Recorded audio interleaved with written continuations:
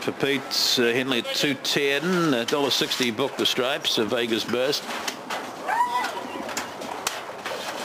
The last one down up on the outside. We're ready to go. The second of the day. Set. Just about there. Off. Vegas Burst away nicely up wider. There we go to Miss Shellac, and behind runners is Tiny Grey. The rail there now for On Demand. Hollanders in that pack. Wider of that there too. Hot Star down on the inside of runners is Mid Collision, and out the back door 10 feet tall. On the corner though your fave Vegas Burst will skip. Vegas Burst will get home. Miss Shellac. Then we go to Tiny Grey. Followed back there now by On Demand. Holland further back there was Mid Collision at the tail of the field. 10 feet tall Hot Star. 4:58 the first section. And has done it nicely, your fave. 18 and 57, the clock at the end. The 2 to beat the 4. And then the 5 and the 1 running 13 and 99.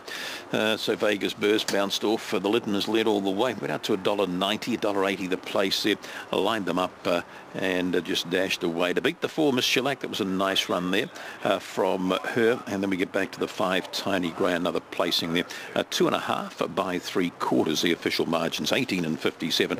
From the lip you could always see that he was going to get to the lead there, and he certainly did. Just moved out a little on Miss Shellac. Then he balanced himself up going into the first bend, and he's pushed away from there and has got away to score by that 2.5 3/4, 18 and 57. So good to see him back. They did have that problem of breaking down in his first run here in NZ back in Feb, but he's back and back to his best to start number